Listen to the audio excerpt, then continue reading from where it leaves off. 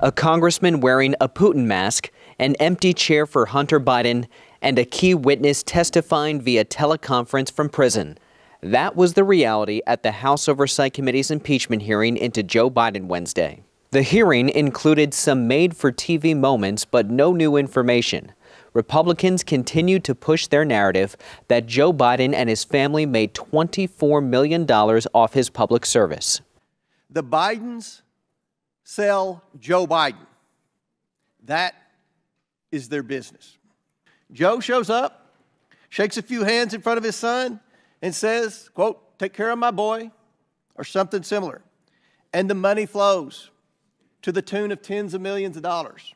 Democrats say Republicans have not been able to prove any wrongdoing during their more than year-long investigation. With any luck, today marks the end of perhaps the most spectacular failure in the history of congressional investigations, the effort to find a high crime or misdemeanor committed by Joe Biden and then to impeach him for it. Democrats brought in a former ally of Donald Trump to testify.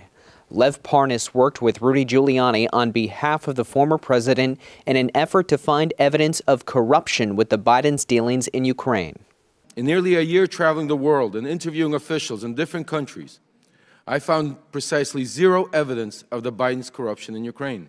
Republicans brought in two witnesses who were former business partners of Hunter Biden. Jason Galanis, who worked with Hunter Biden on acquisition projects, testified from prison. The entire value add of Hunter Biden to our business was his family name and his access to his father, Vice President Joe Biden. Tony Bobulinski worked with Hunter Biden on a project involving a Chinese energy company. He said Joe Biden was the brand sold by Hunter Biden to those seeking to gain access and influence with the United States government. Joe Biden was more than a participant in and a beneficiary of his family's business. He was an active, aware enabler who met with business associates such as myself to further the business, despite being buffered by a complex scheme to maintain plausible deniability. Bobulinski first came forward with these accusations in October 2020 when former President Trump invited him to be his guest at a presidential debate. If he can't add anything new, where does this go? Look, what's hopefully is going to be added is that you guys actually will cover it.